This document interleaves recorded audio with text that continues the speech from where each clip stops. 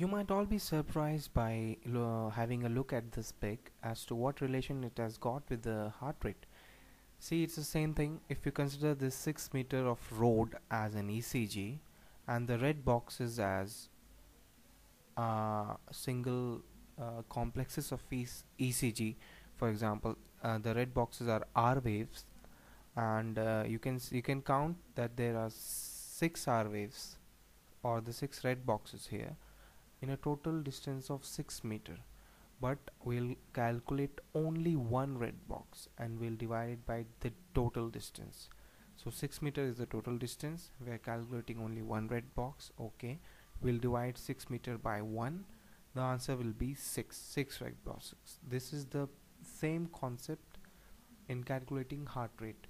Will the distance will be the number of boxes, either small boxes or big boxes, in 1 minute, and obviously we'll calculate the distance between two R waves or two P waves, and we can land up upon the heart rate in a similar way. This concept is totally related to the ECG, the total distance divided by the individual distances. So let's start. That is a short review of that image. Some concepts what you should keep in your mind while calculating heart rate from ECG is that the ECG paper travels at the rate of 25 millivolts per minute. 25 millivolts per minute. So that makes up about 1500 small boxes in a minute and 300 big squares in a minute. We'll look at this time values here. The one small box is 0.04 seconds in duration. One big square, which is 5 mm, is 0.2 seconds in duration. So basically we have to see how many small boxes or big squares are there in 1 minute, and if we know that, and then we will have to see measure the distance between two R waves. We'll divide the total distance by the distance between the two R waves or two P waves. For example, if the heart rate is irregular, the P waves will show us the atrial rate, the R waves will show the ventricular rate. So we'll calculate the total number of boxes in 1 minute, and we'll divide the boxes by the total number of boxes in between the two R waves. It might have sounded complicated, but it isn't. Just follow the following ECGs. There are 3 ECGs we'll be working on finding out the heart rate. So this is the concept. 1 minute has 60 seconds. If you divide that by 0.04, that is the duration of one short box, that comes around to be 1500 small boxes in 1 minute. The same concept you apply to the big boxes or the big squares. 60 seconds divided by 0.2 seconds, it comes out to be 300 big squares, and 300 big squares are the big boxes in 1 minute. Now we know that in 1 minute it is 1500 small boxes and 300 big boxes, but we cannot calculate the whole R waves in those 300 or 1500 boxes. So we will calculate the boxes between two R waves, and we'll divide 1500 or 300 by that number. I'll show you the example. In first example, we'll be calculating heart rate by using the 1500 small squares method. The concept still remains the same. It'll be very clear now. Okay, we'll zoom into this ECG. Remember, the ECG machine is giving us a rate of 77 beats. Now, after zooming in, this is the P wave. Yes, this one P wave. This one is also P wave. PP interval will give us atrial rate. And this is the R wave. The RR interval will give us the ventricular rate.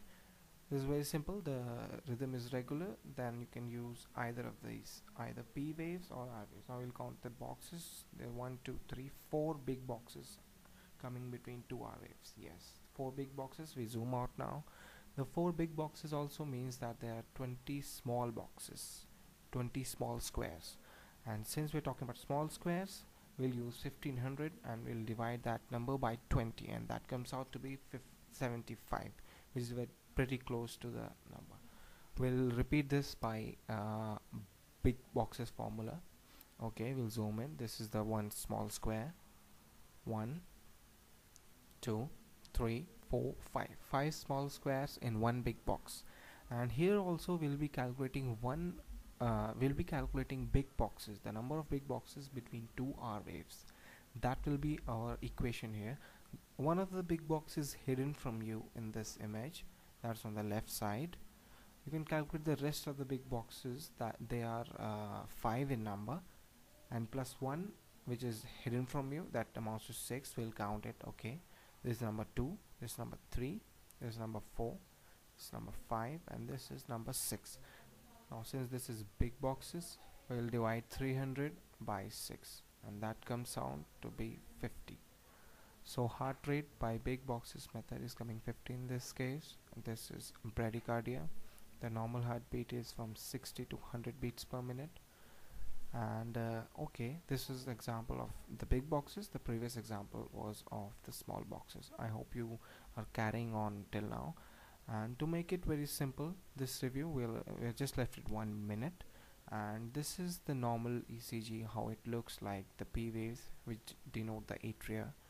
The PP interval can be used in calculating heart rate. This is the R wave, which represents the ventricular rate, the distance between two R waves. The PP interval and RR interval will be same if the rhythm is if the heart is beating in normal rhythm. So you can take either of them in calculation if it is in the sinus rhythm.